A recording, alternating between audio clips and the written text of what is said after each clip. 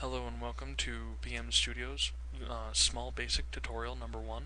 Today I'll be teaching you how to download and install Small Basic and then how to create your first program, which will be Hello World. So the first thing we're going to do is we're going to go on to whatever web browser you're using. Since Google Chrome is easiest to get to on mine, I'm just going to use that. And we're going to go to google.com. We're going to just type in Small Basic. Bear in mind that it's going to be very hard to find if you go about it any other way, because it's a beta testing program.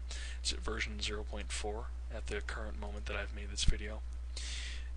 Anyways, once you get here, you're going to click on the very top option, and it's going to say Small Basic. It's going to be an MSDN link, which is Microsoft Download Network. Once you get there, you're going to scroll down a little, and bear in mind that I'm in 800 by 600 for better viewing. And you're just going to click on the download button. When you have it downloaded, once you have it downloaded, you're going to install it just like any other program. And it starts up an exe on your desktop. You're going to open it up, and then you're going to view a GUI, much like this. And it's going to be bigger depending on your resolution, because I'm running an 800 by 600 once again for better viewing by you guys.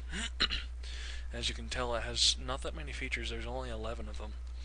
There's new, create a new document, open a document, save a document, import something from the web, publish to the web, cut, copy, paste, undo, redo, and run the program.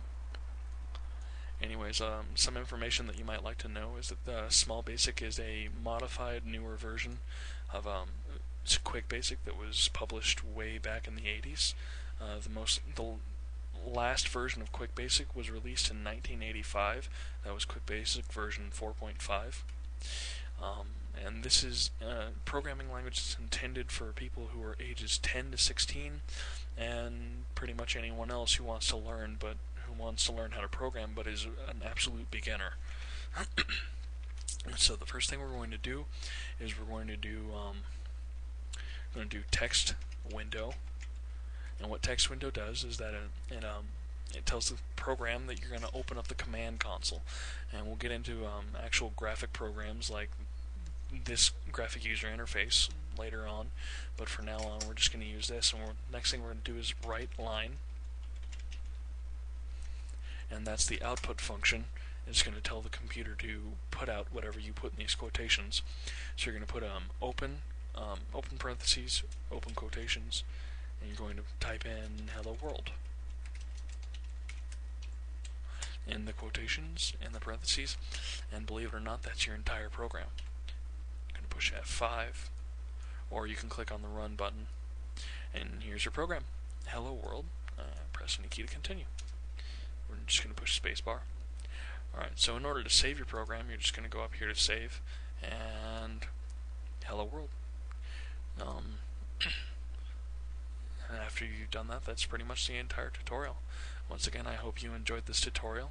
Please comment and leave me feedback, and subscribe to my webpage. And I hope to see you again in the next tutorial. Thank you.